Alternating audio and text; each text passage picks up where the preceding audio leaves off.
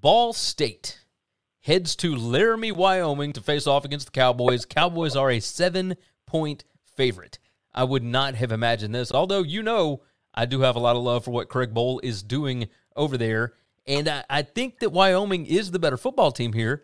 Going to be a lot of wins, by the way. Plitt, the quarterback for Ball State, is going to have some issues throwing the ball around because they're expecting 15 to 25-mile-an-hour winds in Laramie.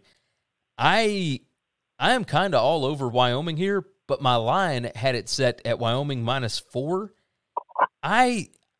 They gave up a lot of points to Northern Illinois. If those winds, if something changes with the weather report, I could totally see Ball State hanging in here. I'm going to take the dog here. I'm going to take Ball State plus the 7 because I think that it's going to be a tighter game than a touchdown.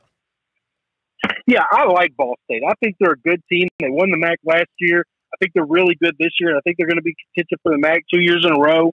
You're talking about the win, and you're talking about like that's their only offense. This team can run the football as well, okay? And they're pretty good defensively. That didn't look like it against Penn State, but Jesus, Penn State's substantially stronger than them. You just can't do anything with those big-ass offensive line or big-ass defensive linemen over there at Penn State. Like, you can't score on that team, and you can't run on that team.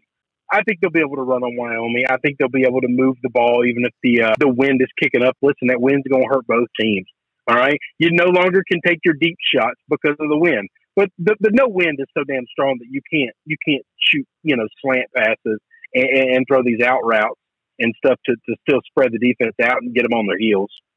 Yeah, I think you might be right. So you're riding Ball State as well. Yes, sir.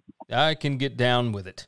Thanks for listening to the Winning Cures Everything podcast. The website is winningcureseverything.com, and if you want to connect with us, we're on Twitter at GaryWCE, at Chris B. Giannini, at Winning Cures, or you can email us, Gary at winningcureseverything.com or Chris at winningcureseverything.com. Subscribe everywhere you need to subscribe, and we'll see you soon.